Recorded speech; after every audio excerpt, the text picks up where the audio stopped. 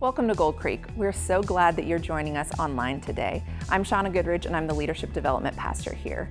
If you're new to Gold Creek and you haven't let us know that you're here, make sure you fill out our new family form, and you can find that by just texting the word Gold Creek to the number on the screen. And for those of you already a part of our Gold Creek family, we are so thankful for you, and whether you've been contributing in this time with your time and your talents or with your resources, we just couldn't do church without you. So if you'd like to give for the first time and be a part of that effort, make sure you text GC Mill Creek to the number on your screen. Now let's get into service.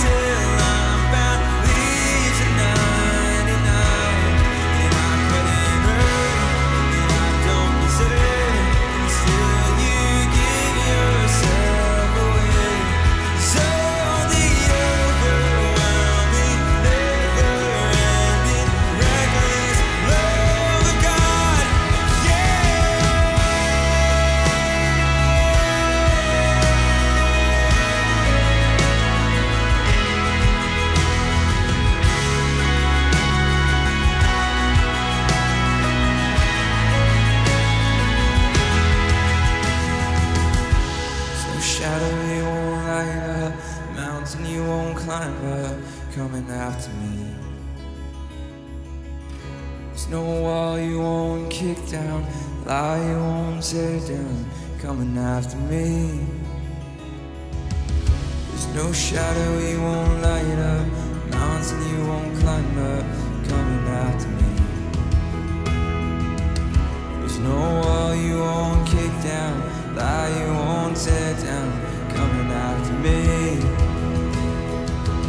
There's no shadow you won't light up, mountain you won't climb up, coming after me.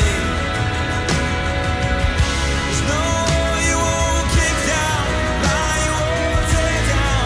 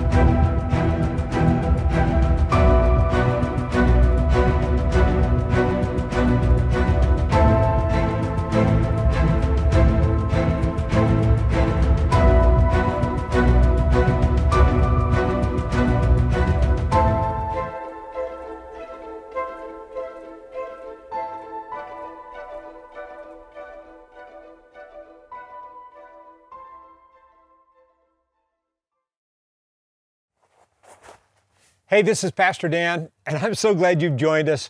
We're in this series called Feast, and I'm so glad to have you here. If you're brand new with us, man, we want to know you. We want to get to know you. We want you to jot a note in the side margins. There's people there ready to talk to you, and we want you to get connected. I'm so excited to bring this message today. In fact, I've been thinking all day about this message called Feast. A lot of people have asked the question, why do a series on feasts? It's Old Testament. In fact, my wife and I were talking. We thought, man, for a new person that's never read the Bible or anything, you ask the question, what in the world are you in the Old Testament? What do these feasts have to do with me? And here's the cool thing. Every one of these feasts for the people of Israel in the Old Testament were a prophecy looking forward to what was going to happen. And it's the same for us. We can actually look at these feasts and discover something that God has done or is about to do. The other thing I really like about it is it's a party. They would have all these parties, and every party pointed to Jesus. What a great way to think about Jesus. He's the center of a party, and it's so true. Everywhere Jesus showed up, people wanted to be around him because he was a guy that people wanted to be around. I want you to think with me today. There were 3 feasts out of 7. Now, we've been talking about these feasts. We talked about all 7. Today's the last feast of the 7. It's actually called the Feast of Shelters. But there were 3 feasts that you were required to travel to Jerusalem for. And everybody in the whole country would come together for. There were 3. So these 3 are more important than the other feasts. And they're also kind of clustered together so you could travel and enjoy a little bit of each of the feasts. But I want you to think of these feasts and you'll understand why this last feast is so important. The first feast is this. It was the Passover. Everybody would go to the temple and there would be a lamb slain. There would be blood put on the doorpost. And of course, that's a picture of what would happen to Jesus. In fact, it was on the Feast of Passover that Jesus would die on the cross. On that Friday that they would be celebrating Passover, Jesus died so that our sins would be forgiven. And every time you take communion, it's a reminder of Passover. And then there's the Feast of Pentecost. Pastor Jason talked about it a little bit, which is really about the Holy Spirit. In fact, 50 days after the Passover is the Feast of Pentecost. And it was 50 days after Jesus died on the cross that the Holy Spirit showed up in such a huge way. And it was such a difference maker. And here's the interesting thing. It predicted something that people didn't really think about. The Holy Spirit is the reason we can live differently. Up until that point, we're trying to live on our own, we're doing it in our own strength, but when the Holy Spirit fills you and is a part of your life, it's such a difference maker. And so everyone would get together and they celebrate the Pentecost. Passover, Pentecost. Passover, Jesus, Pentecost, Holy Spirit. So who's the third? It's this one. It's called the Feast of Shelters. And the way I look at this is they would get together. And the reason I stepped out of a tent right now is because that's what they would do. They would set up these temporary shelters and all go live in these shelters. What did that point to? It points to something that is yet to happen. It points to something in our life that's yet to happen. And that is the Heavenly Father's home. We call it heaven. Today, by the end of this service, by the end of this sermon, my hope is that you will have some of your questions answered about heaven. And if you have more questions, I'd love to field some of your questions. I always love the questions. When I get around kids, they like to talk about heaven, and they like to ask questions about heaven. I hope you, by the end of this message, understand a little bit more about heaven. Because this feast, the Feast of Shelters, is all about heaven. In fact, I don't want to call it the Feast of Shelters because we don't kind of understand it. That's what they called it. I'm going to call it the Feast of Tenting. So here's what it was about. The first thing that was required is that everyone would travel to Jerusalem and that everyone in Jerusalem would leave their house, and there was an edict that said everybody has to camp for 7 days. Man, would I love that. I'm just going to tell you, I would really love to mess with everybody. To say, all right, everybody, you can't go home. You've got to go grab a tent, and for 7 days, you have to camp. What if we did that? What do you think would happen? How many people would hate it? In fact, if you're in a car right now, or if you're at the couch, or you're sitting next to somebody, and just answer the question, would you hate it? And I asked the question, how many of them would love it? Now, I'm telling you, our family goes away and it feels like heaven to me when we go for 7 days and we camp. We don't have running water and we don't have bathrooms. We don't have fresh water. We boil our water. We live in a tent for 7 days on a beach, and it's heaven. So for me, I'm going to tell you, I would love it, but I would also love watching those who hate it. So can you imagine what this feast was like? Full of people who hate it and love it all at the same time. It's no different. We're no different. That's what it would have been like. And then I asked the question, how many would rebel? They would just try and get around that rule, or just be out of the country at the time, or try and get away from it. Many of you would rebel. I'm pretty sure that's the truth. But I asked the question, if you really had to camp for 7 days, what would you learn? In fact, what do you learn when you go camping now? You know, I'm going to throw you some pictures out there that kind of show you what you learn. Here's the first thing you learn when you go camping. You have to have a place to go. Now, this picture is a place to go, which in my mind is kind of creative, actually pretty amazing. A little less privacy than I prefer, and a little too close to my tent, in my opinion, but you got to have a place to go. That's what you learn. The second thing is you got to learn to prepare for rain. This guy's obviously prepared for rain. The third thing is you got to learn you don't want to park too close to the water because it could get you in trouble. The fourth thing you got to learn is you got to learn how to cook. You got to creatively figure out how to cook differently than you did before. And the fifth thing is that when you go, and if you decide to do something other than a tent, like a camper, make sure your truck can really handle the camper. Well, as we've thought just for a minute or two about what you can learn from camping, let's learn the real reason why God required the people of Israel to do this. Leviticus 23 tells us the regulations. It says this, the Lord said to Moses, give the following instructions to the people of Israel. Begin celebrating the festival of shelters on the 15th day of the appointed month, 5 days after the Day of Atonement. This festival, or this feast to the Lord, will last for 7 days. Now here's the catcher. For 7 days, you must live outside in little shelters. Man, I just think it'd be really fun to see what happened on that day. In fact, I think if I could go to Israel at any time, I'd love to be there at this time when you could see people living outside their home. And it goes on and says this, all native-born Israelites must live in shelters. This will be, and now here's the reason. In verse 43, this will remind each new generation. In fact, I underlined that, and you can look at that on the screen there. I underlined this. Each new generation of Israelites that I have made their ancestors live in shelters when I rescued them from the land of Egypt. I am the Lord your God. So now we begin to understand why he did this. This is not for the generation that existed. This is for the next generation. This is about the kids. This is about young people learning something. What are they going to learn? How are they going to learn it? And in fact, today, this lesson is just as real for us today, because this Feast of Shelters is a prophecy for us to learn from. And I get it. When I go camping, I love to take kids camping. For 25 years, I've taken kids fly fishing.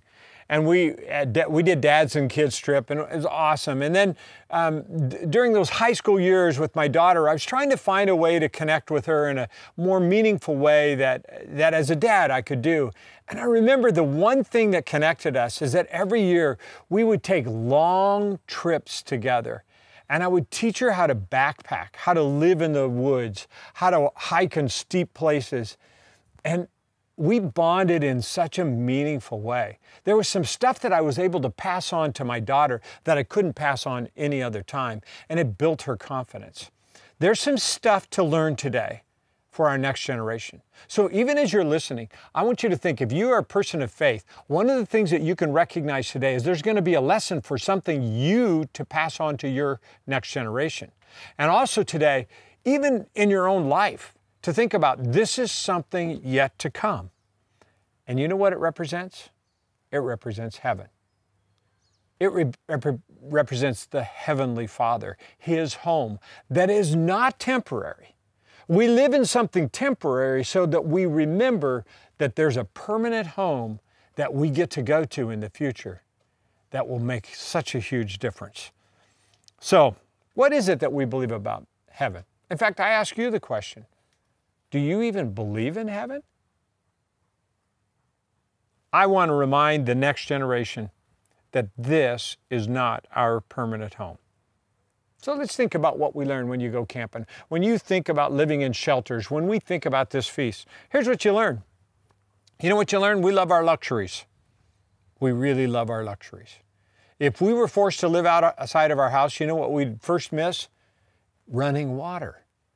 Besides the river running, we want pure water. We want our water that we don't have to do anything with. And then not only do we want pure water, we want it heated up. So when we take a shower in the morning, it's already hot. Some of you can't live without a hot shower. I know who you are.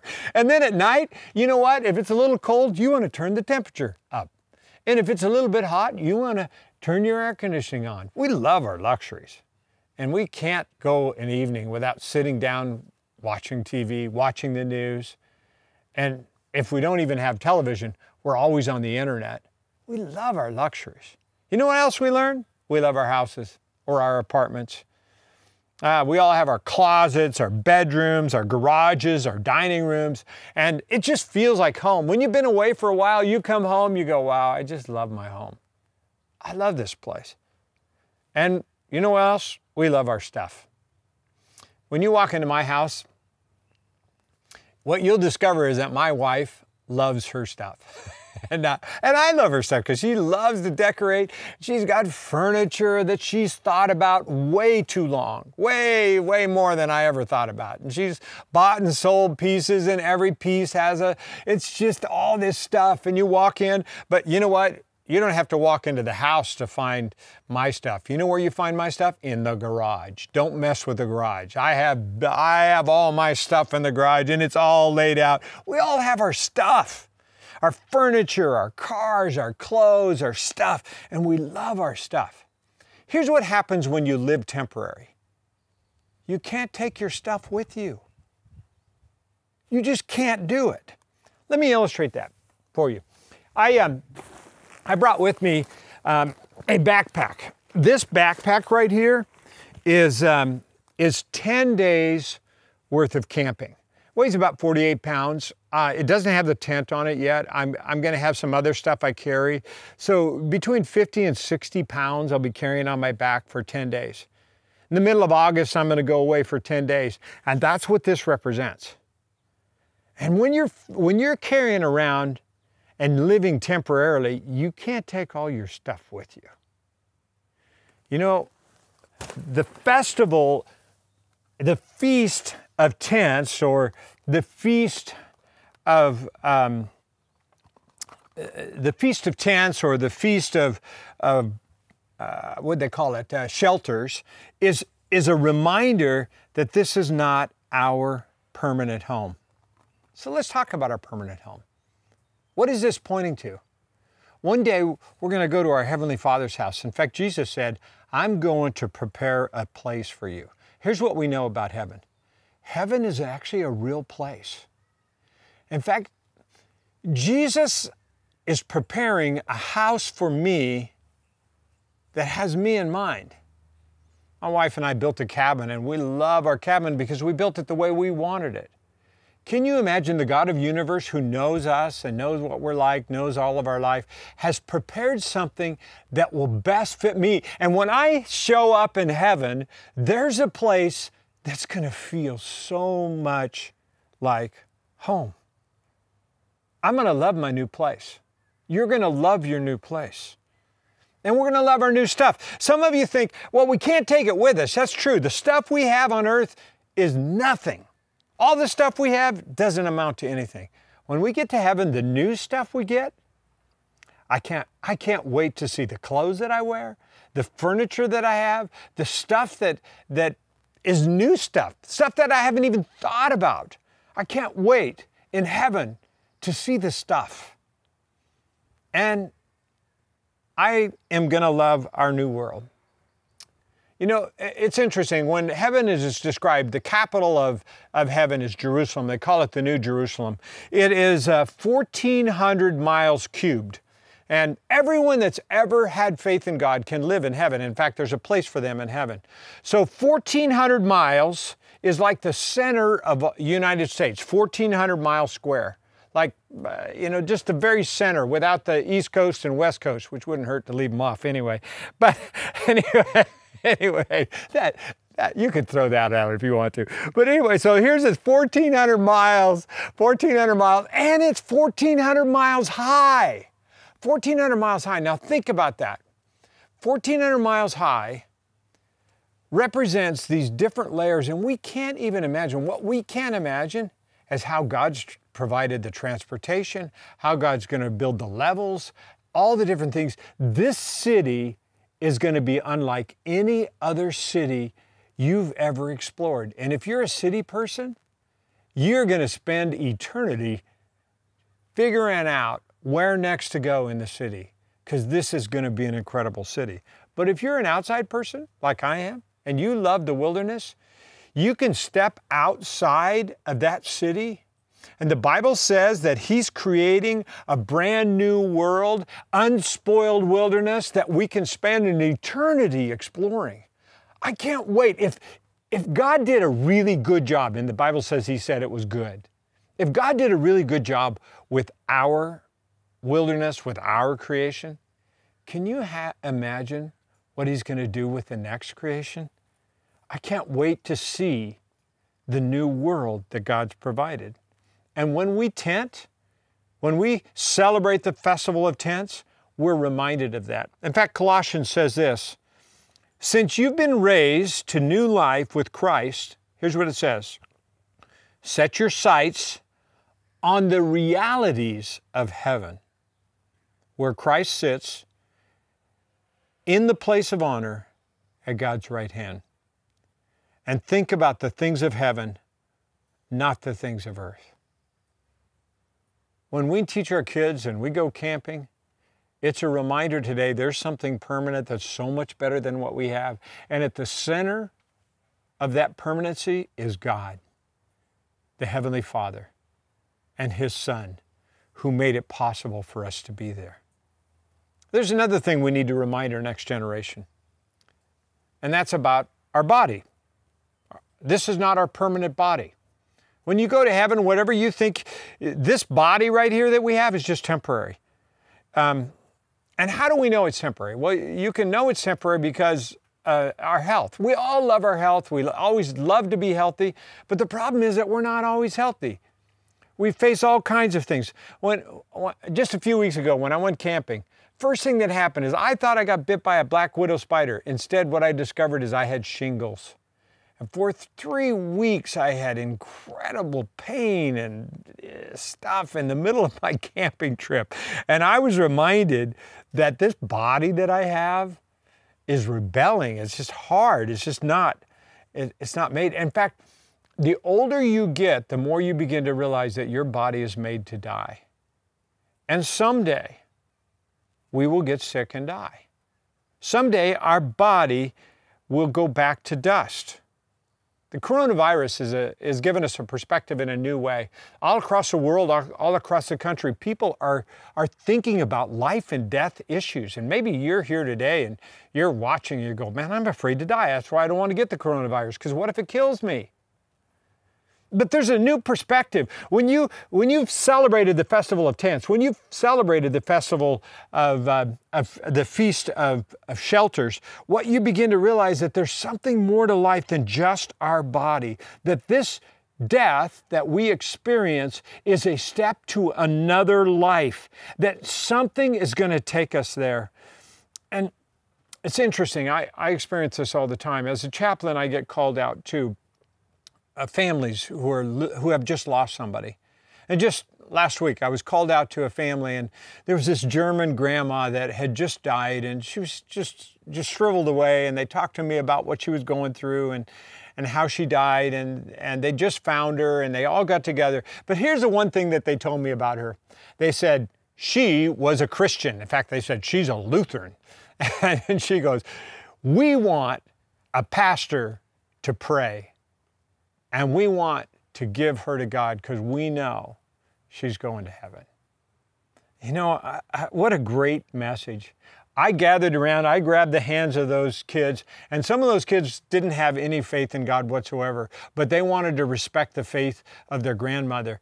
That grandmother was passing on to them a vision of heaven, and in that prayer, I began to just talk about all the things that grandma was looking forward to, that new body that she had. And what do we know about the Bible, the body, the new body that we have? We know this, that when we're raised in new life and God gives us a new body, we're going to be able to eat and not gain weight. That's a pretty cool thing. I think we'll still get hungry, but we also know that the very first thing we do is we're going to be invited to this great big dinner with all of our friends and family that we've been missing. And it's going to be such a great time.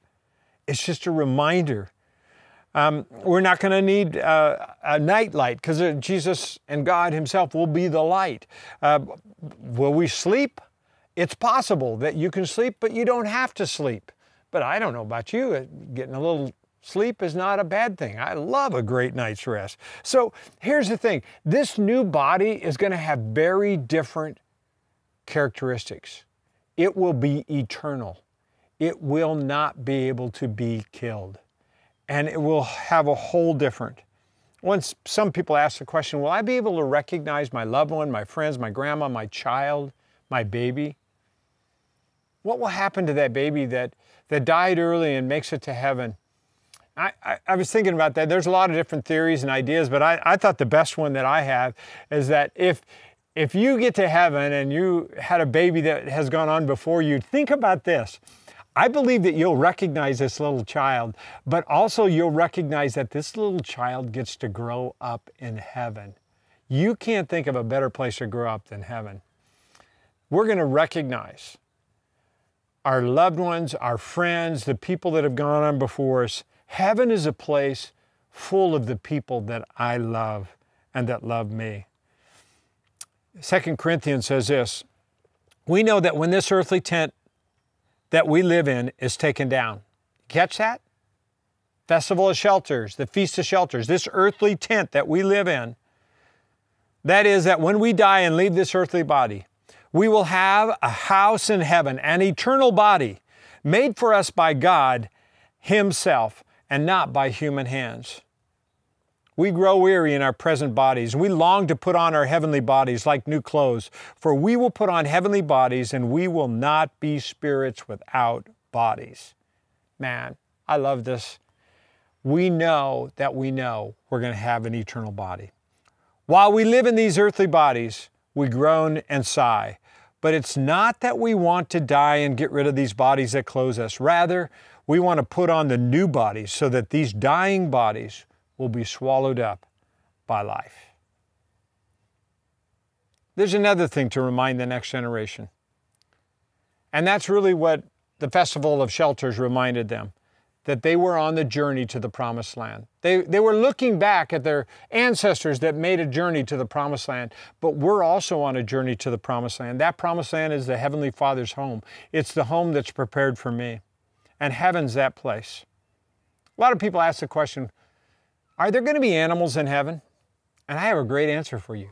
Absolutely.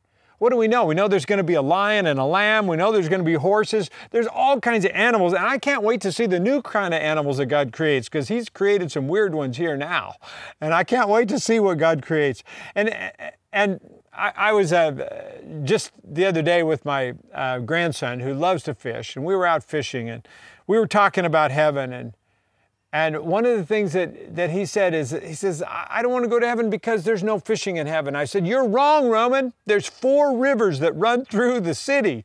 And there has to be fish in those rivers. And we're going to fish them together, you and I. This new creation, wow. We get to explore this creation. This promised land, this new world is better than the first. I hope that I've helped you think about heaven. But the real question is, how are we going to know that we're going there?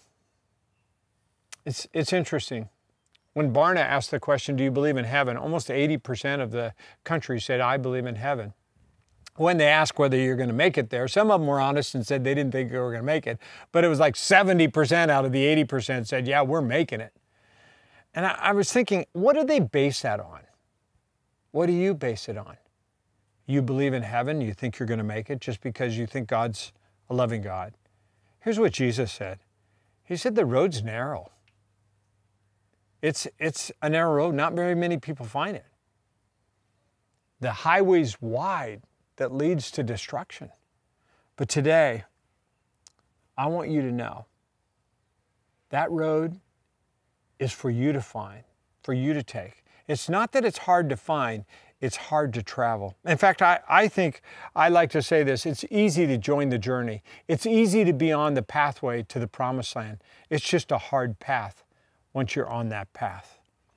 1 Peter says this, remember that the Heavenly Father to whom you pray has no favorites. He will judge or reward you according to what you do. So you must live in reverent fear of Him during your time here as temporary residents. Dear friends, I warn you as temporary residents, as foreigners, keep away from worldly desires that wage war against your very souls. You know what I want you to do? I want you to remind the next generation there's more to life than just what's here. The next time you go tenting, you be reminded that this is a spiritual battle and that there's a spiritual war going on for your soul. And how do you handle that battle?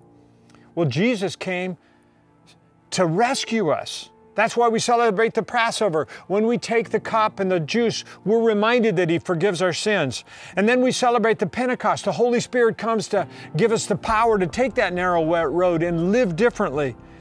And then we're reminded today that the Father is waiting for us for the moment that we step from this life into the next life, we find our real home.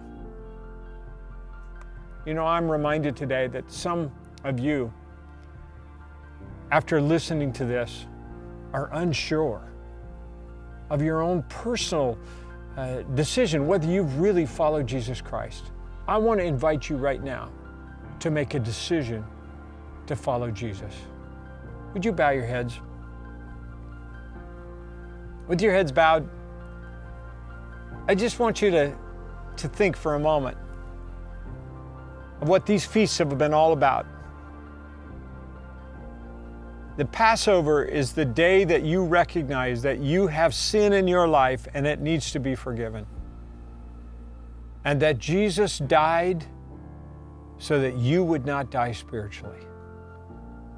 And He loves you and wants to step into your life. So with your heads bowed, it's as simple as this. Lord Jesus, come into my life. I accept you. Forgive me. Cleanse me. And even as you prayed that, I want you to think about the next step. I want you to invite the Holy Spirit to help you live with power in your life, to live differently. And just invite the Holy Spirit into your life right now. Holy Spirit, be the difference maker in me.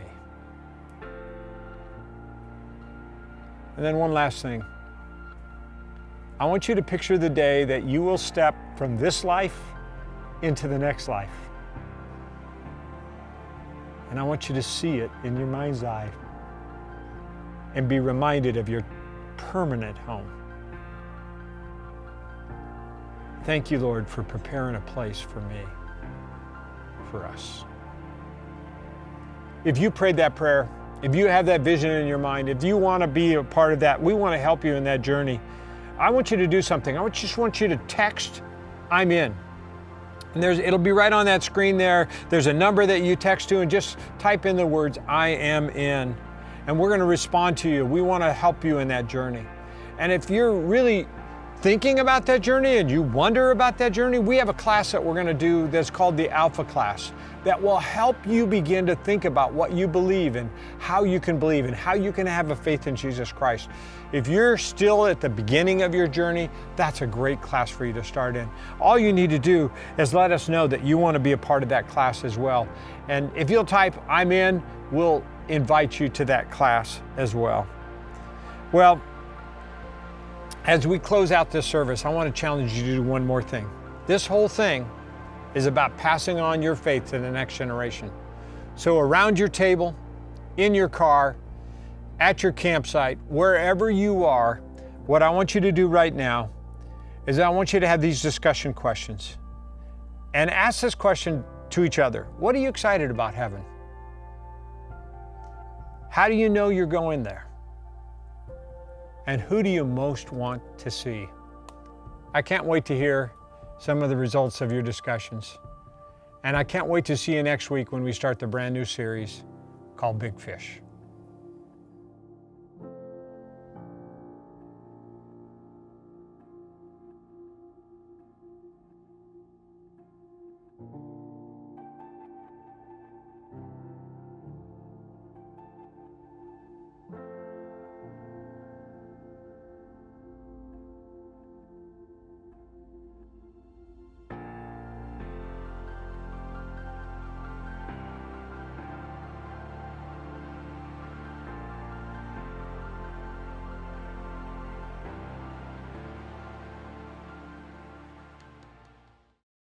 Thanks for being a part of our Gold Creek online community. We are so glad to have you with us today. To make sure you're up to date about everything Gold Creek, download our app, head to our website, and follow us on social media. We'll see you soon.